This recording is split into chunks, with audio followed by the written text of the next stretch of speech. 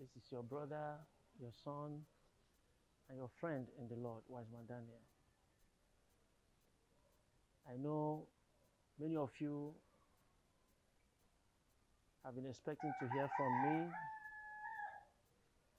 over the issue on ground.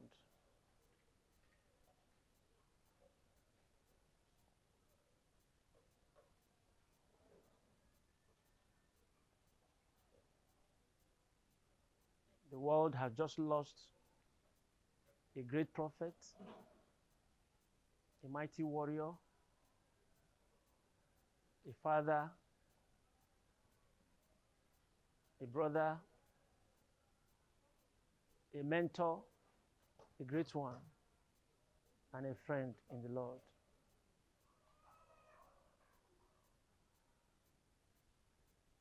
I know you must have been expecting me to say one or two things, but I just decided to gather my broken pieces. You know what I mean? I'm a human being. And I thank God for the courage and strength. So far, so good.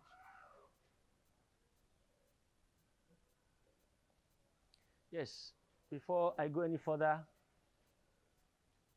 I would like to take you to the standard for our lives, the Holy Bible. First, let me take you to the book of Ecclesiastes. Let me take it from verse 1. Ecclesiastes chapter 3 from verses 1 to 2. There is time for everything and a season for every activity under the earth.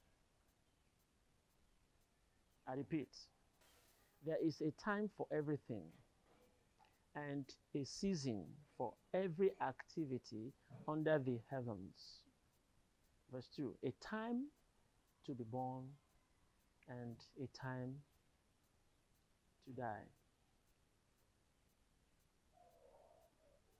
Let me also take you to the book of Amos chapter 3 and verse 7.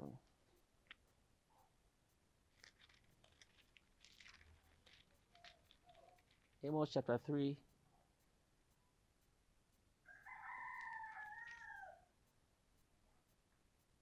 and verse 7.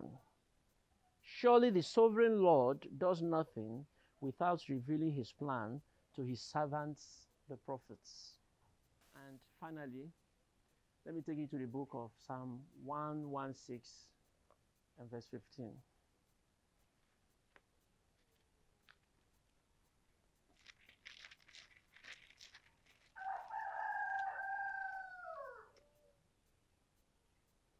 Precious in the sight of the Lord is the death of his faithful servants.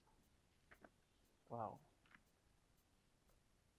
From these three books I've just read, you agree with me that everything about my mentor, Senior Prophet T.B. Joshua, had been predestined, programmed as it should be by divine will. His coming onto this earth was prophesied about. Likewise, his exit, glorious exit, was also prophesied by him. It means God has arranged his activities on this earth.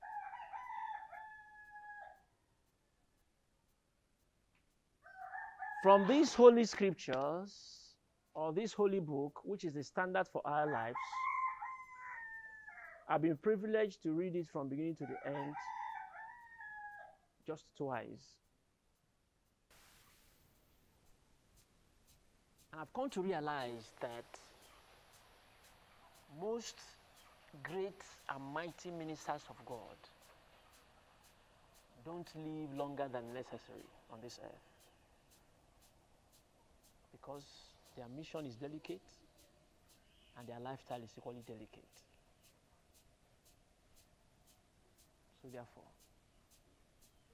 it shouldn't be a surprise to you what is on ground now. Even the foundation of our salvation, blessed be his holy name forever and ever, our Lord and Savior Jesus Christ, spent only 33 years to wrought the mighty and great signs and wonders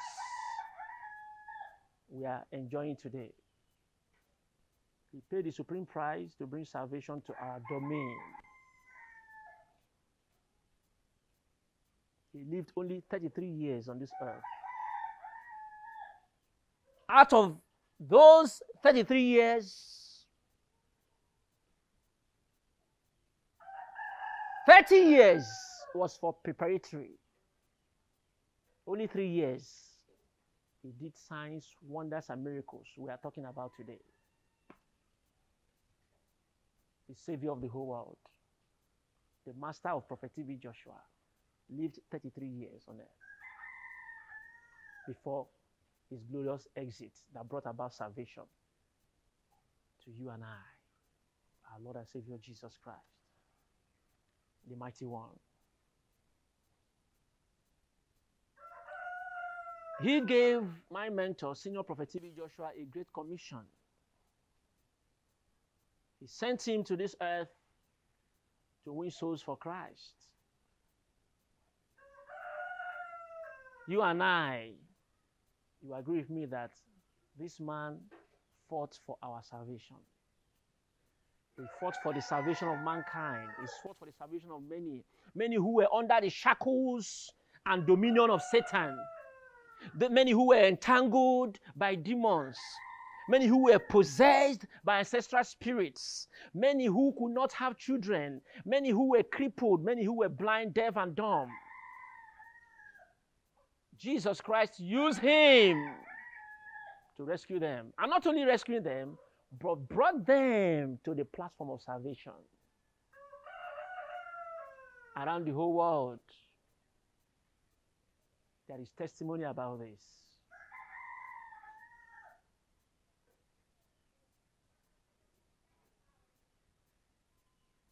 In terms of mentorship, he has mentored many. One of those he has mentored is this boy you are looking at.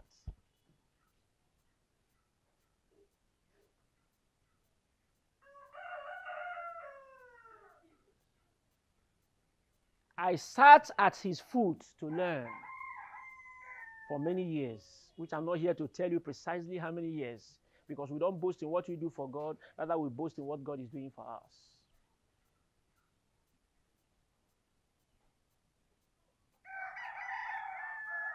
And I, among others, will forever remain grateful unto him, even in his absence. Because I know he only closed his eyes to this wicked world and opened it to the word of glory, heaven above. Remember I told you, great and mighty ministers of God, God's generals, who are today saints all over the world. We know they are today saints. Never lived longer than necessary. I know ordinarily as a carnally-minded person, as a human being, having flesh and blood, your opinion, my opinion would have been that he should have lived longer than this time.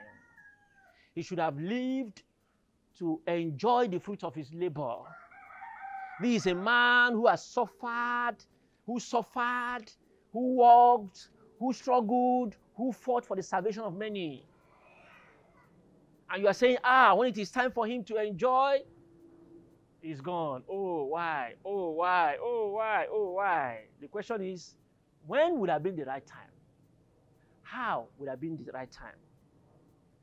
Remember, the Bible says, God allows, God stops, God permits, God terminates, God gives, and God takes at will.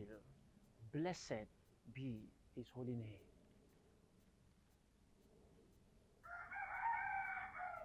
It is true, we would have wanted him to live longer. He fought the battle even up to the point of death. And he predicted his exit. Very point clear. Point clear. Check his last message. His last moment on this earth was on the same work of salvation. I remember what he was telling us during the time of mentorship.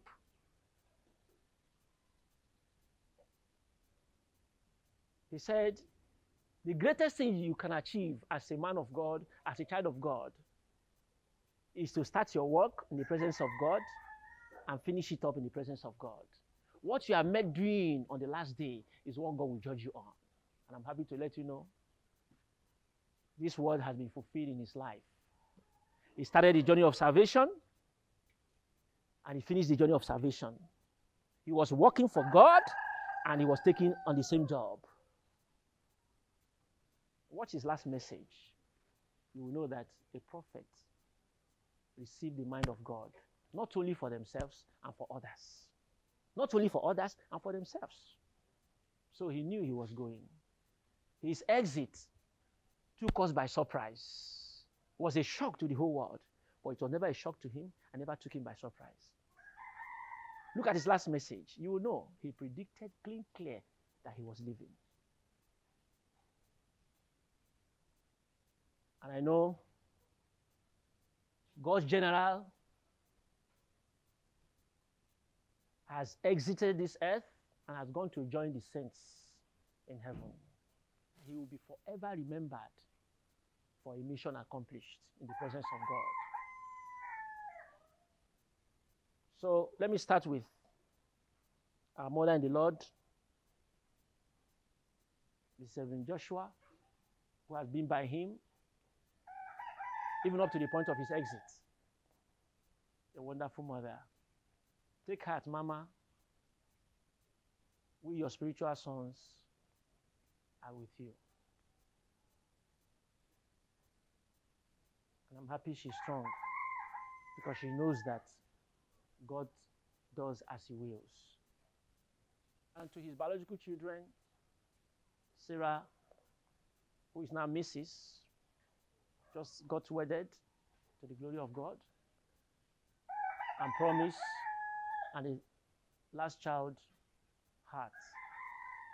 I know you would have wanted Daddy to remain, but take note, he's a messenger of God, and a messenger is always obedient to the master.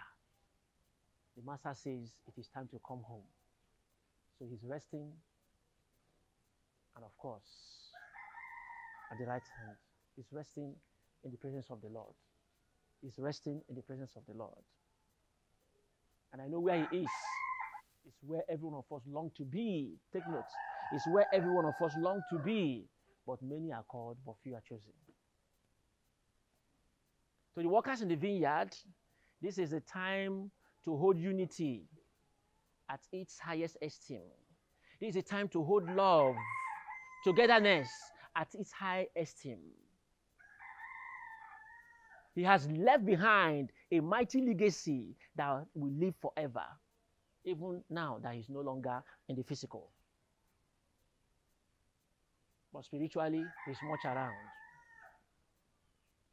This is a time we workers, followers, are supposed to come and live as one body. United we stand against the forces of darkness. I know the Lord will strengthen you, strengthen us to continue where our mentor has stopped.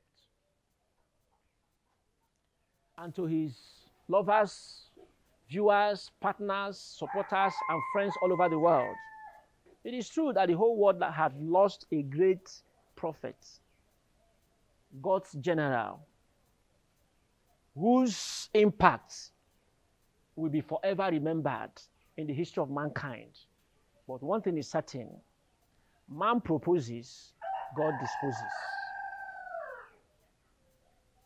Continue your love, continue your loyalty. This is a time to be more committed to the things of God. This is a time to love God more. This is time to move closer to God the more. To really show that you appreciate what Prophet TB Joshua has done in your life before his exit. And I want to appreciate your love and concern for the immediate family,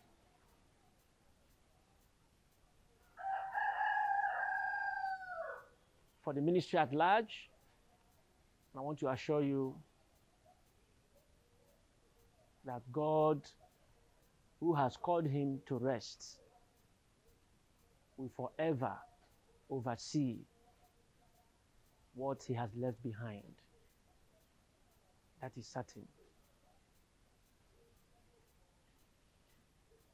A great prophet has gone to rest. A philanthropist has gone to rest. Father to many nations has gone to rest. It is true, we will forever miss him, but we also forever remember him for a great legacy he has left behind. Thank you very much. I appreciate your love and kind support and kind concern. This is the best time to do it. And as somebody has mentored, this is my message to him. My mentor, my coach, my teacher. You have been a pillar of salvation to many nations. You mentored me. You pointed me to the right path. And I will forever remain faithful. So that where you are, you will ever remain happy. Rest well. Thank you. To God's general, who has now become one of the saints. God bless you.